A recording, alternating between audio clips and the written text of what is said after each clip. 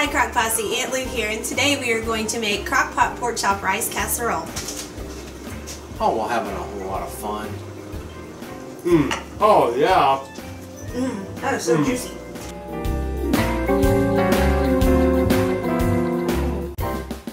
Hi, welcome back to another edition of Cooking Chris's Dishes with the good old boy. And Aunt Lou. And today we are cooking up a crock pot pork chop rice casserole. You got it right. And it's famous on the blog. And if you're wondering why I'm shorter right now, it's because I'm sitting down. Before we go into the recipe, the reason I am sitting down is because... Wait. Everybody, grab your violins. Get ready. Play sad music. You're going to give me a pity party at the end of this. I'm working on the deck. Y'all know I've been working on what we're now calling the mega deck because, well, it's big. And I was putting on the last board on phase 2 of the deck. And I'm on the outside of it, Addie's on the inside of it, and I'm up on a ladder.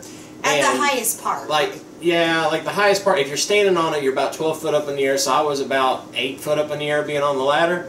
And I was trying to push the very last board into place, and when I did, I was hanging onto a baluster, and I was pulling the baluster to push in on the board, and the baluster popped out, and I went airborne, and I landed on my butt on a block of wood, and I landed on my wrist. I don't think it's broken. I don't like doctors, so I don't know if I'm going to go in. But I know it hurts, so I've got a little thick wrist action going on here. I'm sitting down because my butt hurts to stand up. It hurts to sit down. It just hurts. So, pity party on 3. 1, 2, 3. Aww, poor Mikey. That was beautiful, and everybody was in tune. Now. Oh, don't do that, dude. Don't do that. Don't do that. Don't burn yourself, and don't hand clap when you. Oh, yeah. I hear some ibuprofen in my future. So anyway, on to the recipe. Aunt Lou, go ahead.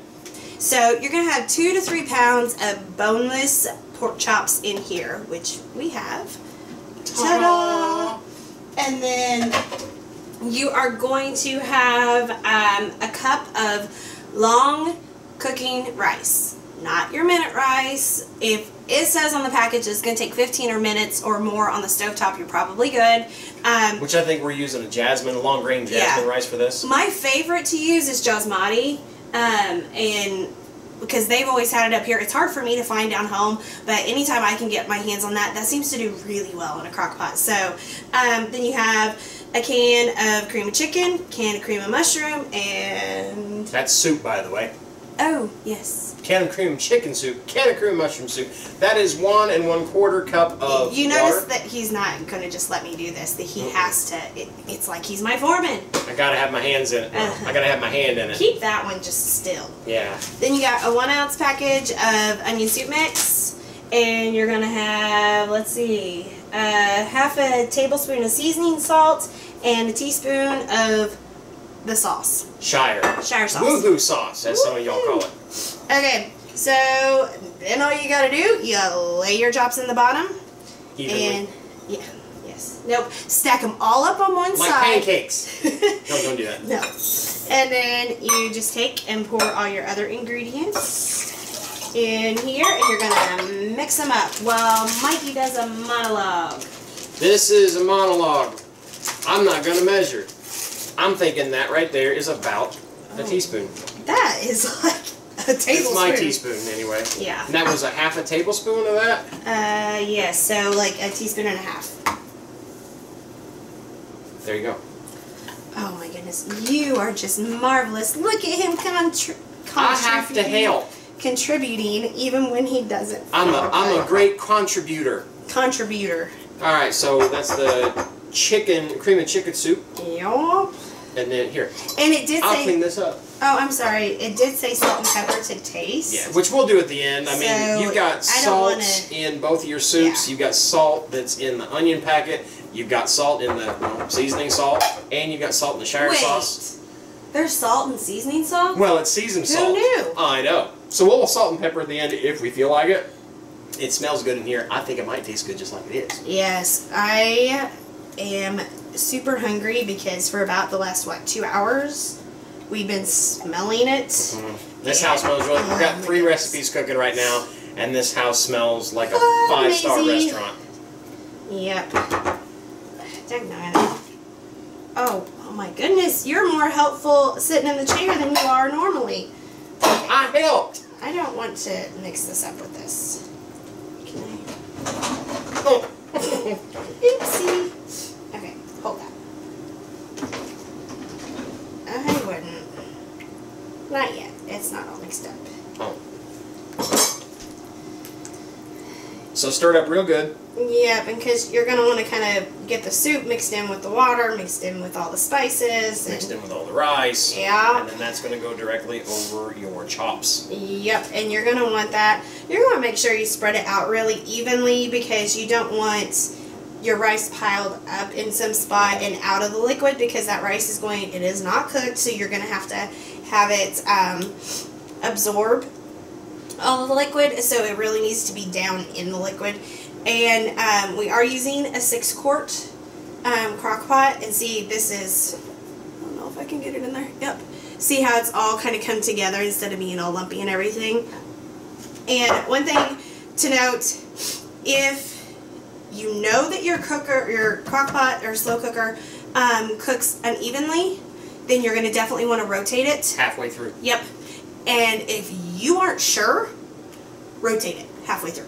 Because that way, better safe than sorry, because I have some that, you know, they just cook hotter on one side, and when I have failed to rotate it, then you get one side that's mushy and one side that's crunchy, and nobody likes that. Either way. But now we're just going to pour this on and get it all out of here.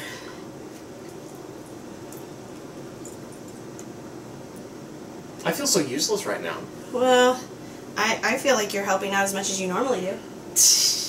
I was joking, Mikey. Okay, we're just going to spread that out so it's nice and yummy on the chops. And then that is going to be set on low for 4 to 6 hours, or high for 2 to 3. Yep. Pretty much, make sure your meat's done, make sure your rice is done. Yep. And so we'll come back in a snap, and we will show you what this looks like. Oh, she's gross. I'll snap in 3, 2, 1, and we are back, and it has cooked. We did ours for the 2 to 3 on high, as it's taping day, and we're trying to do a bunch of taping. So we're gonna see how it is on. I bet it's better on a low setting, but I'm thinking the high is still gonna be good. We're gonna find out right now. Look at that! It smells good. It does smell good. I'm gonna. You know what? Are you going to actually get up? Food will even get me up. Ooh. Oh, that looks good. Okay, so... Oh, my goodness. I just pulled out a pork chop. If I could talk, pork chop. Look at that. And we got some rice on top. Now, without stirring it, just like with anything, you are going to have like the kind of... And this has been setting for just a little bit. Yeah. So, I mean, it's not all broke apart at the edges, but... I'm a weirdo, I guess you could say, because I like that stuff at the edges. Oh, that's what you hush. I like the crunchies. All right. But I like looking, okay. Let's see if I can get my hand to do this. I'm gonna get this one Look back. how simple and how tender that is. That's just laying my fork on it, and that is just fall apart tender. That rice is perfection. Is it good? Oh my goodness. Because it's not, I mean, it's not mushy, but it's not even close to crunchy. Yummy in my tummy. I'm so hungry. Oh, yeah. That is so juicy. That soup. I mean, you saw how the wet mix went in there. It was really wet. It's got 2 soups, a cup and a half, or a cup and a quarter of water, and it soaked into that rice. And what didn't soak into the rice soaked into that meat and just made it super. I mean, that is flaky tender. I don't know if I've ever had pork that tender.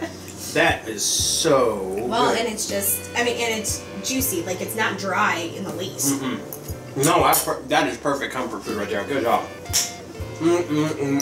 I like that. You like that? If you like this, if y'all like what you're seeing in the videos, whether it's my good looks, Lou's cooking expertise, maybe some food, who knows? Give us a like down below, and also if you have not become a member of the Crock Posse, All you got to do is click that little subscribe button down below, and welcome to the family. You're a welcome member of the Crock Posse, and if you want to know as soon as we put up a video, click the little bell next to the subscribe button known as the Ding-a-ling. That's right. And whatever you do, laugh often. Eat good food. And speak life. Bye, guys. See ya. Aunt Lou here, and today we're going to make crock pot pork chop rice casserole. Almost had it. Will that hurt your booty? Not if I don't sit on it wrong. Oh, okay. Would you like a pillow? No. Or a puppy? It's swollen. My butt's swollen. It hurts, too. You sound so excited. I'm in pain. That hurts so bad right now. I learned I cannot fly. But I can land really well. If you want to see the latest, click on the left right here. If you feel like subscribing, click on the right, my dear. And if you think we're funny enough to send us money, click the Patreon link below.